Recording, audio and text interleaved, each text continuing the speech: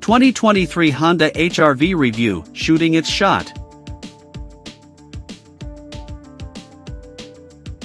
Just one class below one of the most popular segments in the USA sits the subcompact crossover, populated by the likes of the Toyota Corolla Cross, Mazda CX-30, Hyundai Kona, and the Honda HR-V.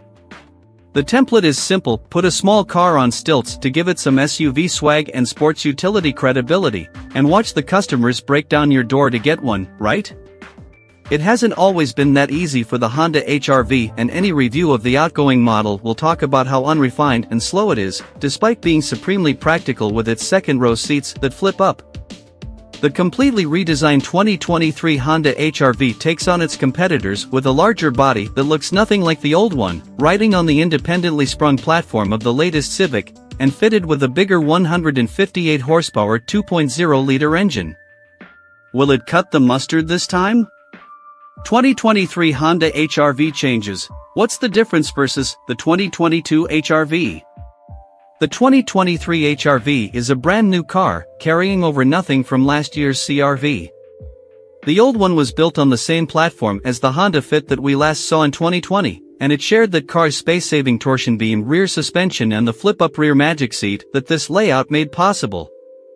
The new Honda CR-V crossover sits on the Civic platform and has independent rear suspension and a more powerful engine to improve the driving experience. It's also bigger and has a more grown-up look than before, with an MSRP starting at $23,800. What's the price of the 2023 Honda HR-V? The price of the 2023 Honda HR-V starts at an MSRP of $23,800 for the cheapest LX model, excluding a $1,295 destination charge. The mid-range Sport will cost you $25,900, and the price of the flagship EXL is $27,900. Adding the AWD setup will increase these prices by $1,500 across trims. 2023 Honda HR-V handling and driving impressions. The previous HR-V didn't set a terribly high bar and was often slated for its lack of sophistication. Running on the Fit platform meant torsion beam rear suspension and a certain lack of polish. It was fleet-footed up to a point, but was underdamped and had a jittery ride on less than perfect surfaces.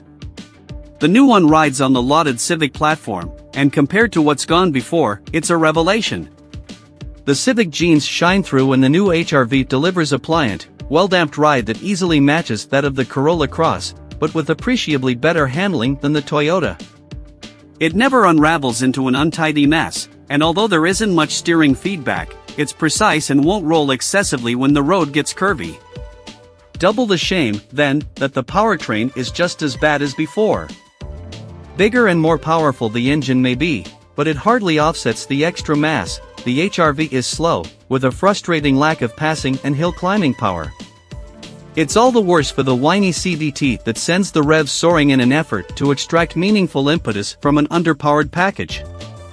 Verdict: is the 2023 Honda HR-V a good SUV? Had Honda given us the 1.5-liter turbocharged engine from the Civic, the result might have been quite different, but as things stand, the brand new HR-V's powertrain spoils the package.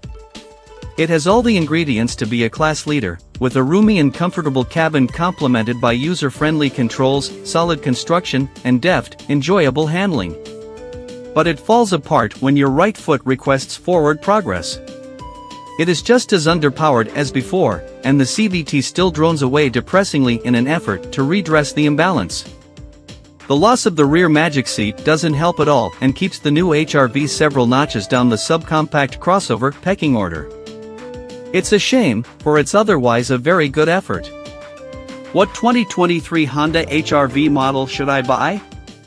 Starting under $25,000, the Honda HR-V base trim's price is not even $700 higher than the previous Gen LX, and it's the best value for money in the range.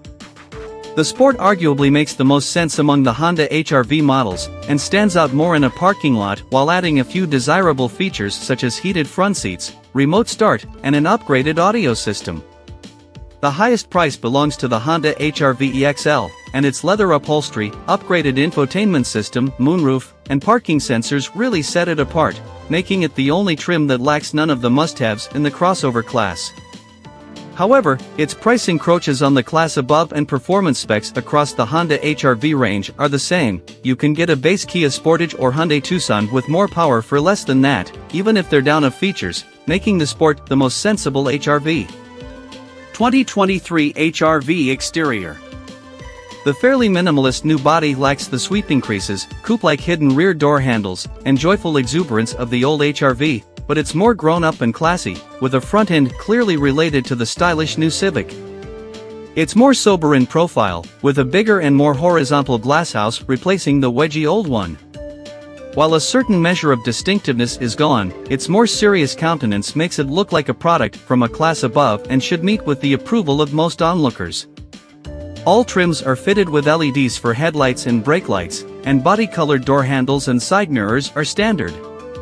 The Sport gets black 18-inch alloys, a sport grille, gloss black mirror caps, and a chrome exhaust tip, but other than that, not much else was done to give it a sportier appearance. It has the same front and rear bumper treatment as the other trims. The LX and EXL run on 17-inch wheels. The Sport and EXL have rear privacy glass, but the EXL is the only trim with a standard power moonroof. Dimensions. The dimensions of the Honda HR-V have noticeably increased compared to the old model, and it's bigger all around. Length is up by more than 9 inches to 179.8 inches, for example, but a lot of that has gone into the overhangs because the 104.5-inch wheelbase is only 1.7 inches longer. Its width is 72.4 inches without the mirrors, and both the LX and EXL have a height of 63.4 inches. The Sport is a smidge higher off the ground at 63.8 inches thanks to its bigger wheels, which also gives it a 7.3-inch ground clearance, compared to the other trim's 7 inches. Weight is up by more than 250 pounds on the base trim, which now weighs in at 3,159 pounds in FWD guise and 3,276 pounds with AWD, about what we expected, given the size increase. The FWD/AWD weights for the Sport are 3,197 pounds per 3,311 pounds, and for the EXL, 3,219 pounds per 3,333 pounds, respectively. 2023 HR-V interior. The interior of the Honda HR-V takes a leaf from the Civic's playbook and adopts the same chrome-accented horizontal honeycomb mesh strip across the dashboard that incorporates the air vents, with a large landscape-style infotainment screen above it. It's more integrated and uniform, and gone are the mishmash of differently shaped air vents and the long reach to the infotainment screen. It's a lot more upmarket inside and looks modern and contemporary. The quality of materials is beyond reproach and the controls fall easily to hand. Honda has successfully transferred everything that makes the Civic dashboard great to the HR-V, quality materials and solid construction included. Seating and interior space. The front seats in the Honda HR-V have very firm padding that can seem stiff and uncomfortable at first, and this is definitely a case of try before you buy, so try to go for an extended test drive. General support is good, although lumbar support is lacking somewhat and the firmness will bother some people more than others. The stiff cushions are somewhat offset by the good ride quality. The rear seats actually feel softer and more inviting by comparison. Access is easy through big doors, and because of the large glasshouse, outward visibility is very good, a refreshing trait in a world where style often takes precedence over function, and some crossovers present you with a letterbox rear screen to peer through.